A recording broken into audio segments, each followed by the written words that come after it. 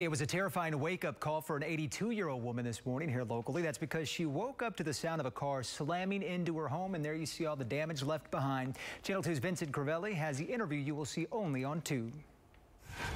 Good afternoon, guys. This is what the homeowner thinks happened. A car was speeding down her driveway and just smashed into her garage and kept going, hitting those support beams, causing bricks to go flying, leaving a messy and potentially hazardous situation for the homeowner.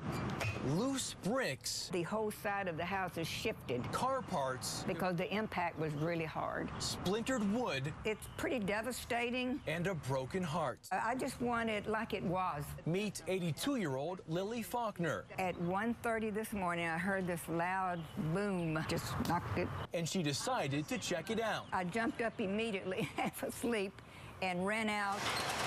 This is what she found, a car halfway through her garage. We smelled gas at first, and we thought the car might blow up because it just pushed everything in. What was missing? The driver. Neighbors say they saw a man run from the car. Right now, police are trying to track whoever it is down, while Faulkner waits for an insurance adjuster. The foundation has been damaged, and this area here has been shifted.